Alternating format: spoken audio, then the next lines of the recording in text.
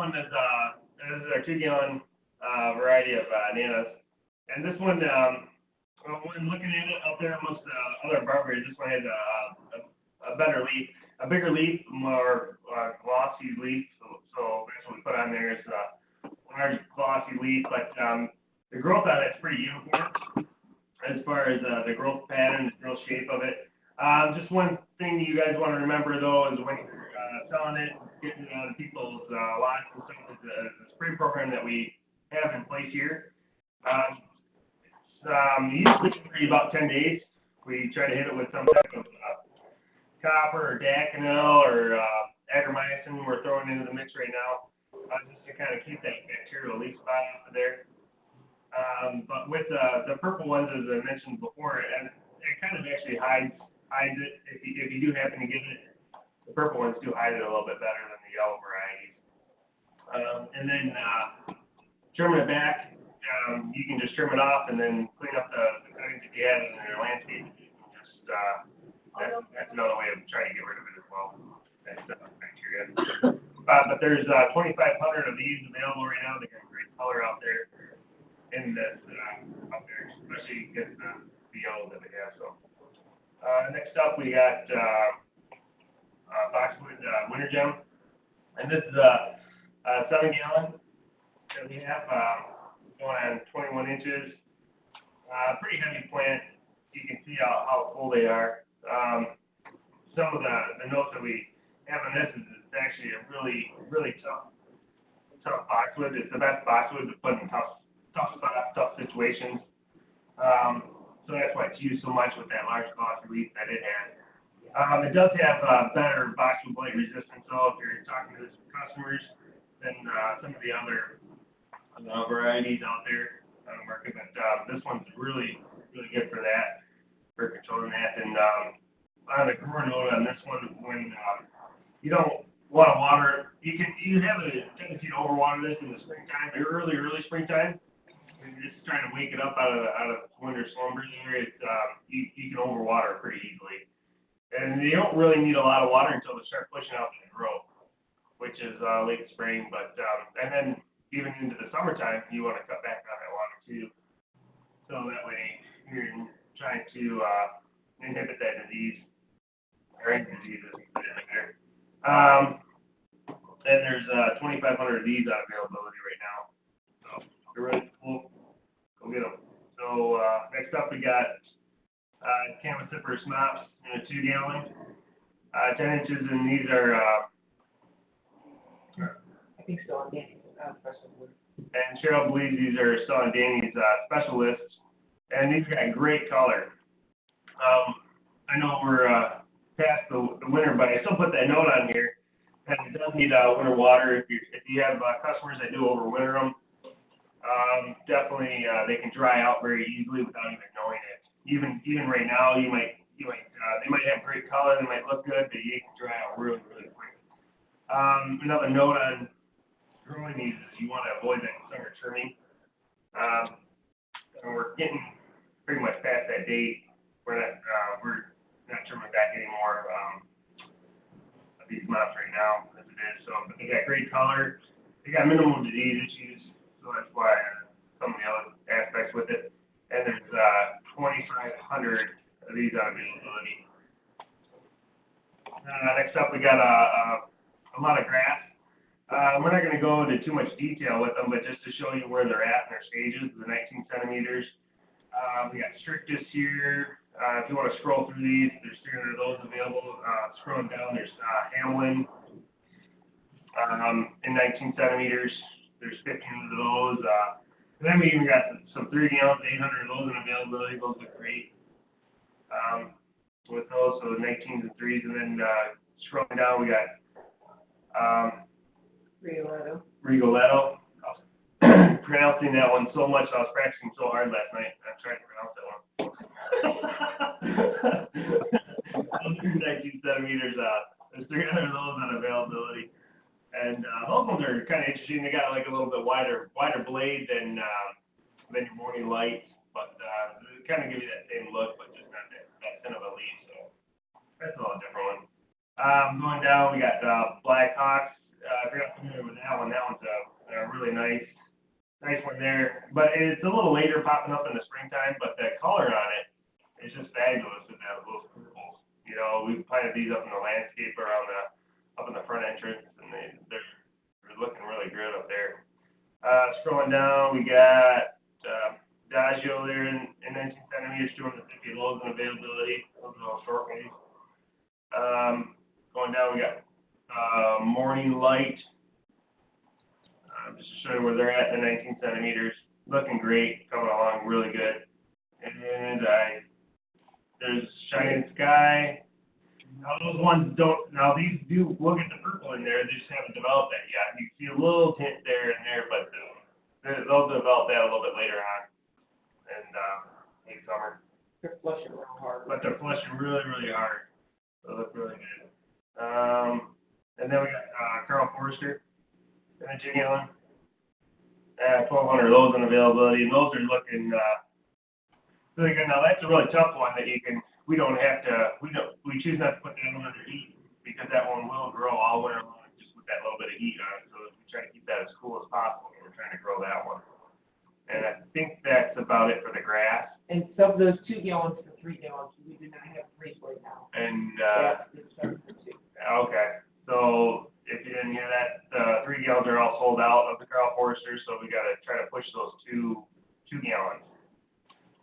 We got 1,200 loads on availability, but those are flushing really good. Coming on, the rust is really, really, even with all the rain that we've had, we've been spraying all these grasses with a lot of different fungicides for the rust. And we did change our watering habits here. Instead of doing a late afternoon spray, we're doing a mid-afternoon spray, and that seems to help out quite a bit with the rust development. For our end, even though it doesn't matter because we were getting a month of rain, it didn't really matter. But now that it's dried up, we're getting really good growth on this stuff, and stuff's pushing along really nice. So hydrangea, lime lights, just to show you where they're at. Hey, Matt. Yes. Before we move on from grasses, it seems like at a lot of my customers, the stuff we shipped out early is really off color, and it's pretty much across the board. I mean, yes. I would definitely hit them with another fertilizer. Just anything would probably work. We're using I want to say 1358. I think is our fertilizer blend that we get from Arrow. Anything just to kind of help perk it up because I hate to say blame it on the rain all the time, but I mean it collects down all the nutrients in that pot. It really did, and we had to actually go back and re-fertilize a lot of our grasses. We had to. A lot of the centimeters actually that we don't normally re-fertilize. We did have to re-fertilize those. That was kind of a problem. Okay, that's an explanation. That's helpful. Yep. Any other questions on the grass, or is that it? Okay. Hydrangea lime lights, just to show you where they're at. Coming along. Jeff trimmed his over there in Avon, so we're switching over to this for our priorities. This is what the 3 gallons are. There's 2,500 of those available out here on availability. Just to show you the size, I don't recall when we were looking at Jeff's to see what his sizes were, but this is what we're going to be getting into now. So just to show you I don't want to get into that because we've covered that in the past, but moving on to hydrangea Queen Alice. This one's a really good hydrangea. It's also called oak leaf hydrangea, but the flowers are just coming on right now, and they'll bloom like this through August. It does like a little bit more acidic soil, but a well-drained soil as well. It is really easy to overwater these in the springtime when stuff's leaking out. So you definitely want to keep that in mind when you're putting that in a landscape or you're selling it to a customer and they have to overwinter these or whatnot. If in the springtime comes around, there's no leaves, there's nothing really going on with the plant. You definitely don't want to keep watering it every day. You'll definitely develop a lot of symptoms and problems that way. A good note on this though, these hydrangeas of the size of the leaves. They are the size of hydrangeas. I mean, when they're coming through August, you can put your hand on some of these leaves, and they are the size of hydrangeas. Yeah, they're so huge. Because of our fertilizer program that we've had, we were able to develop that. We do keep them semi-shaded throughout the summertime with that high tunnel, and that's just to kind of help us grow a better crop for you guys because that keeps a lot of the stress off of it. In the landscape, I have seen them in the full sun. You just won't see the development like you will under this partial shade. So they can take full sun. If anybody asks that, but and there's 250 of these on availability, 7 gallons. Going on to the rhododendron PJM Elite. There's 500 of these on availability. Same thing with these with the high tunnel. We try to keep that foliage dry with this because we want to try to develop as little problems as we possibly can. Just like those oak leaves, these are on the copper system, just to kind of help with the Phytophthora that rhododendrons are so naturally known for. So you definitely want to keep that in mind. You want to put these in a well-drained area to kind of help limit that. We won't see too many blooms right now, right? They'll bloom early spring, but the plants look great. They're 24 inches. The fall color is wonderful on these. The different colors of purples and the reds that develop in the leaf for the fall color. PGMs are definitely a staple for the landscape because of those colors that landscapers love. It's an attractive plant most of the fall. PGMs we select them. If you don't remember from being told at the day that they're selected, and we grow them here because they develop that full bottom to it. With the other varieties of PGMs, like straight PGMs or even landmark that we grow, it's a little harder to get that fuller bottom. You have to trim those plants more to develop it. You can develop it, but it just takes a little bit longer. This one's a really natural instinct to develop a full plant. So and it's a heavy bloomer too. So with all that, so don't think that this one does perform really, really well. There's 500 of those on availability. Moving on to Syringa Boomerang Dark Purple. This one's a really good lilac. It's really adaptable for the soil. Once again, we keep this under high tunnel just because of those early spring rains that you can develop on some of this stuff. You can develop Pseudomonas and stuff like that. We're trying to keep this stuff as clean as possible.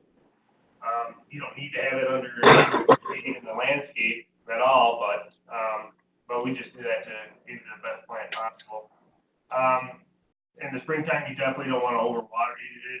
You don't want to overwater. It's really easy to just overwater some of these, along with oak leaf hydrangeas. You can and even some of that other stuff you can just overwater it so easily. But you definitely want to just kind of back off until it starts pushing, starts growing a little bit. The buds are starting to develop on these. They're starting to push out, and you can see them right on the top of that. Of those little spikes there. Those are all flower buds. They're not weeds growing in there. They're all flowers, and they're coming along really good. The boomerangs do rebloom. That's what they're known for. A lot of the Michigan varieties will rebloom, but you have to turn them back. You have to do a little bit of things. Boomerangs is kind of selected because they'll rebloom naturally on their own without much trimming back. So they're really great plants.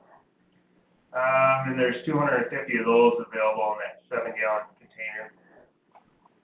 Moving on to Thuja, fire chief. These are arborvitaes. They're coming along pretty good. We haven't had them on in a while, so we got them on here now, and they're coming along pretty good. They were really slow coming on this spring. It was so cold, not much sun available out there, and they're just slowly developing out there. Usually they take right off in the springtime. Spring was a little different, but so during that time we were playing a little game of turning the water off and those, because it's really easy to overwater these things when they're not growing. So, and these plants, but once they're growing, they do grow fast. They'll grow fast most of the summer. These were actually a direct stick into this 3 gallon. It's one of our processes to try to eliminate some of the steps. We go from a little size, and we stick it right to this big 3 gallon size, and we'll fill that in pretty quick. It just took a little longer because of the spring. But just add a note there, you definitely want to just watch the water early spring, but they got great color with little problems. As far as disease or insects, that kind of thing is really limited on these plants, and there's 1,700 of those on availability. Next up, we just give you an update on our flower buds developments going out here. We got the Stellas. They're blooming really, really nice. There's 3,000 of those availability on the 19 centimeters per 1 gallon. Scrolling down, I think there's, what was that? Scrolling up, I'm sorry. It's already at the bottom. Scrolling up would be, those are Bobos hydrangeas. There's 1,100 of those on availability. Those are coming along pretty nice. They're not pure white yet, but they're just coming out. That's the color they look like when they're coming out. And then going all the way up to little quick fire. This is their stage that they're at. You can kind of see the whites developing in there against some of those leaves. So there's 600 of those on availability in that 2 gallon. And I think we have another plant there. I hate to touch my computer. Just to move some of the symbols around to see what's next. We got green giant arborvitae. Just to show you the different sizes we have available. We don't have 5 gallons on availability. So just to show you that we have 7 gallons. We have the 25 gallons, and we have the 15 gallons. If you look through the picture, you can kind of see the different sizes of the ruler and where they're all at. Right now, the 15s and the 7s are there's a little difference in height. Not as much as you would expect to be that difference. A gallon size, however, the girth on them is a lot better. So if you get people that are gonna have these on their lot for a long time, you definitely want to lean towards the 15 gallon just because they'll hold up better. If you got the quick turn landscapers, the 7 gallons will be fine for that kind of stuff, just pushing that. And if you got the guys that got the moving bucks out there, just give them those 25 and love those. They're so big and nice. So. Another one up is Calocarpa purple pearls. We're growing a number of different Calocarpas. Common name is beautyberry. That is in regards to the berries that you see in the picture. Most of them will throw these purple berries in the fall. This is after they flower. Depending upon where you read, they will start flowering from now until the fall. One of the issues we have with anything that throws berries on the fall is we have to watch when we trim them, and you also have to have a little age to the plant. This would also pertain to like verticulata, winterberry, ilex, and also the hypericum that we do. This plant, the other advantage it has to it, which you really don't see on this picture, but the new foliage is darker purple. It does go back to green as it goes throughout the season. It's a little bit shorter and more compact than some of the Calocarpas. It's only 4 to 5 feet high and wide. It does stay relatively full. It doesn't stretch quite as bad. Main claim to fame this plant, though, is that purple berry in the fall. Giravello butterfly, I think we've talked about this in the past. These are just starting to bloom. Lower left-hand picture is a current crop. It's got flowers on it just like you see. That flower picture actually came off the internet. This is a plant that we've grown for a number of years. It's very drought tolerant. It does need moist, well-drained soil conditions. It tolerates a lot. It's a zone 4, so it's really hardy. Typically 3 to 4 feet high and wide. It does start flowering now, and it will probably be in flower for a couple weeks. This plant, like Abelia, it has that trumpet-shaped flower. That's really good for not only bees, but for hummingbirds. So if someone ever asks you if a plant will attract hummingbirds, if you have a trumpet-shaped flower, you're pretty safe at saying yes. Put the helenium in.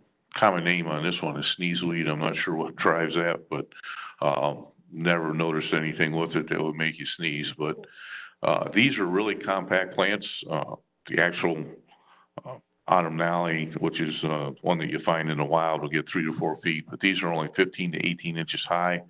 You can see the picture on the lower left. They're nice, full, compact. They're relatively easy to get to that, so they're almost all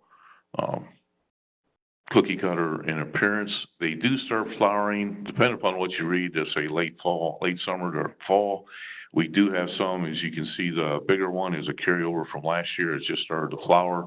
Once these flower, they're pretty much blooming machines from now to the end of fall.